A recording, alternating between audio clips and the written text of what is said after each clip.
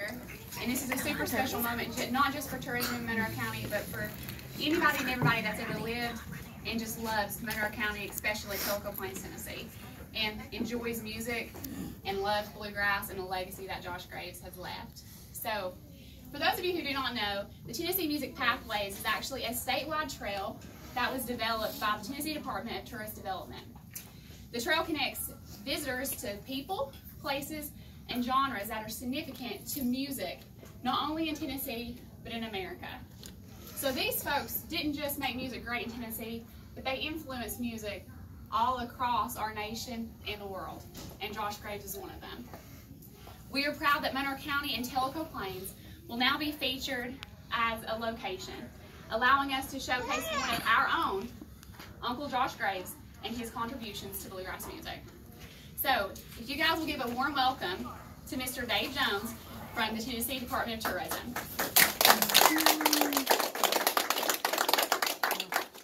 All right, well, what a perfect day to be here. And by the way, congratulations. Y'all celebrating 200 years? Yes, sir. Yeah. Isn't that something? Well, on behalf of Commissioner Ezell, I want to say hello and congratulations on another opportunity to just showcase who you are, which is a great story to tell. We began sort of an inventory just a few years back on our music heritage across Tennessee. Everybody claims they own something about music, right? And we really own it. I mean, we don't have to make this stuff up because there are actually 7 genres of music that call Tennessee home. And it's blues, bluegrass, country, gospel, soul, rockabilly, and rock and roll. Now, ask me how I remember all that is another story. But we own that. That is, either they were born here or they came to Tennessee to make their music. I mean, you look at Garth Brooks, 7 Diamond Awards. He's from Oklahoma, but where did he come to do the recordings that earned 7 Diamond Awards? He came to Tennessee. And so we're really proud of the music heritage that we have here. How many of you saw the Ken Burns documentary on PBS? Anybody see that? Part of it. That opportunity came up actually about a year ago, and we found out about it. We met with Mr. Burns, and we became a sponsor of that documentary. And if you haven't seen it, you need to see it. We probably are going to get about 40 million people. They're going to watch that series over the course of 2 years. It's already gone through 1 series on the local PBS. It'll go to Europe, and then it'll go come back into the U.S. and it's online now, so you can see it. So, of that 16 hours of documentary, we figured over 60% of the stories in that documentary are related directly to Tennessee. So that's a country music documentary. It really was a documentary about Tennessee. So we began this program called the Tennessee Music Pathways, and it basically identifies places, not only events or venues like the Grand Ole Opry House and things like that, but also other places that pay tribute to those who make our music heritage. We've looked at identified grave sites.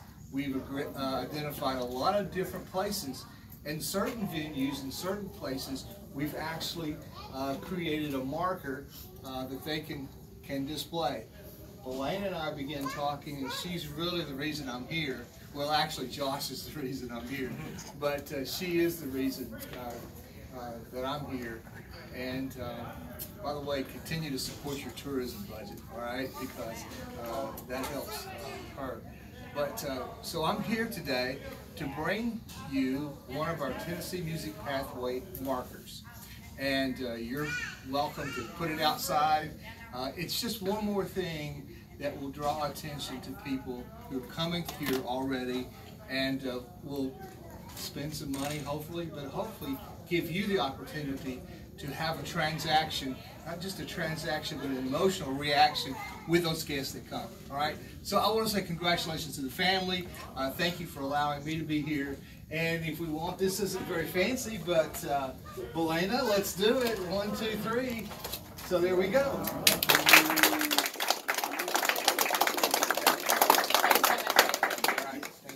Dave gives me too much credit. As soon as I became the tourism director, someone said, "Hey, Belena, you want to know something cool about Tellico Plains?" And I was like, "What is that?" And she said, "Josh Graves was born there. He's from Tellico Plains." This lady is a massive part of historical preservation throughout Monroe County. And the fact that we have an opportunity to preserve some of our musical heritage through this is even better. And her name is Jo Stakely, your Monroe County Director of Archives. Like Belena said, last fall when we were very fortunate to have Belena join our Monroe County team, I told her that we did have someone eligible for the Tennessee Music Pathways, and his name was Josh Graves, and he was born in a little white house on the hill just down the road. And he's played such an important part in bluegrass music over the years. Actually, he's named the King of Dobro because he is the one who really has kept the dobro in bluegrass music all these years. And it's so important for us to preserve that. It's important for us to preserve our history and observe those who have played an important part of making Monroe County what it is. And it's important to us to be able to say, "Hey, look here, the King of Dobro was born in Tellico Plains." That's something cool, something we should be very, very proud of. And I'm just very fortunate that I was able to play a little bit part of that, and it just so happened that it seemed like the stars and everything else just aligned to where we could have this event at the Cherohala Skyway Festival, and we got to do the unveiling, and the dobro competition that we've had planned since last year just fell into place to be on this day too, so it's just been great, and just thank you so much. I'm going to introduce our county mayor, Richie.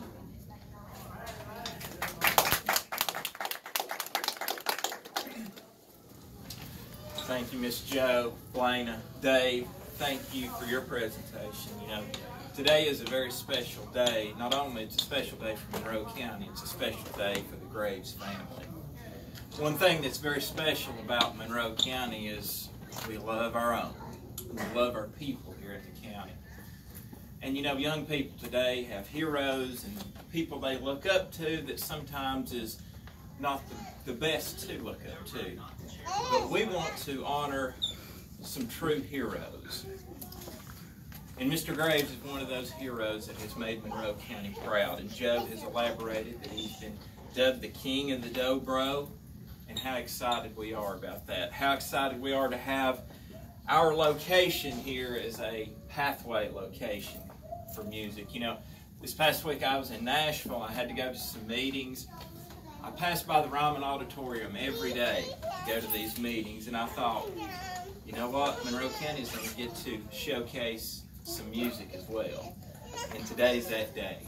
And if I could have Tim come up, and we're gonna honor and we're gonna love this family today, and that's what Monroe County is all about. It's not about me, it's not about Belena or Jo, it's about this wonderful family and this wonderful county. We've got 3 of them here. Absolutely. And it says Monroe County Bicentennial Event, the Josh Graves Birthplace Memorial on the Tennessee Music Pathway, October 26, 2019. Whereas the County of Monroe was established on November 13, 1819, and continued to serve its citizens for 200 years. And whereas Mr. Josh Graves was born in Tellico Plains, Tennessee on September 27, 1927, and amid a successful music career was inducted into the IBMA Hall of Honor in 1997. And whereas Monroe County wishes to honor Mr. Graves and his legacy, we hereby present the Graves family with this certificate of gratefulness and recognition of Mr. Graves and his impact on bluegrass music and, most importantly, Monroe County. Thank you, Tim.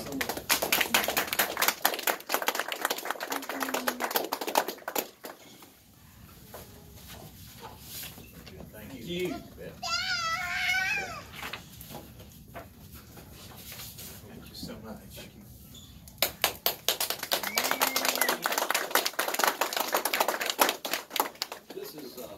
This is such a wonderful honor, you know, it really is. And Uncle Josh, y'all, you know, he was born here. He was. Y'all don't realize, like I do, what the impact he had on bluegrass music. He was a major star in bluegrass. I've been doing this. I've been playing bluegrass music 44 years, and all I've ever heard about Uncle Josh was great things. And I asked him one time, I said, how does that happen? He said, you treat everybody like you want to be treated. And that's what he did. He was such a kind person to young people coming up to play dobro. He brought me a dobro when I was 14 years old up here at the Roundhouse. That's where he brought it to me, and a stack of records. And he said, here you go, kid. If you can hear this, you can play it. And I started. But he didn't do that just for me. He did that for every young person there was. I mean, he wouldn't give them a guitar and a stack of records, but he'd give them a record and say, here, try to play this. And he was so influential. If there's a dobro player out there, they were influenced by Uncle Josh. No two ways about it. He put that instrument into bluegrass music. If he hadn't, it wouldn't have been here. You know, and I have to say that I've followed in his footsteps forever. And it's a wonderful road to follow him, because he left such a wide path, you know, for all of us dobro players. And Jerry Douglas and Mike Aldridge and all those guys that were great players, they learned from Uncle Josh, you know, and just like I did. And so he was a wonderful man, and I'm honored to be part of this today. So,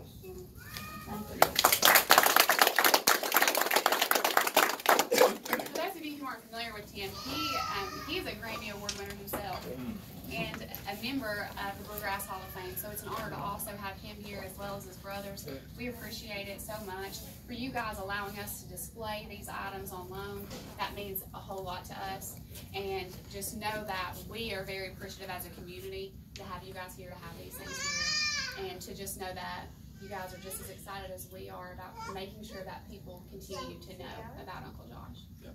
So at this time, we'll ask everybody, Dave and the mayor, Joe, and everybody that would like to be a part of the ribbon cutting to kind of go ahead and hop under the ribbon, you know. I created an obstacle for us. And then Josh is going to place the dobro, and then we'll do the official ribbon cutting.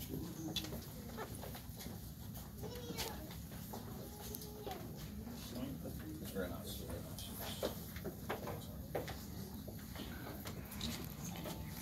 Yeah, good. Don't trip on my nose. You that's a good sounding guitar. I should have kept that one. You go right ahead.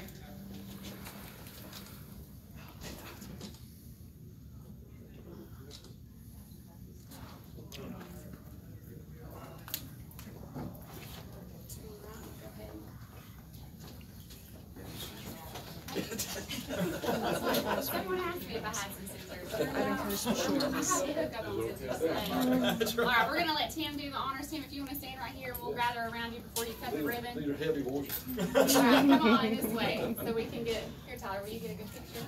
Yes, Dave, come on around, scoot together. I can scoot. All right. Y'all ready? Play right here. There we go. All right.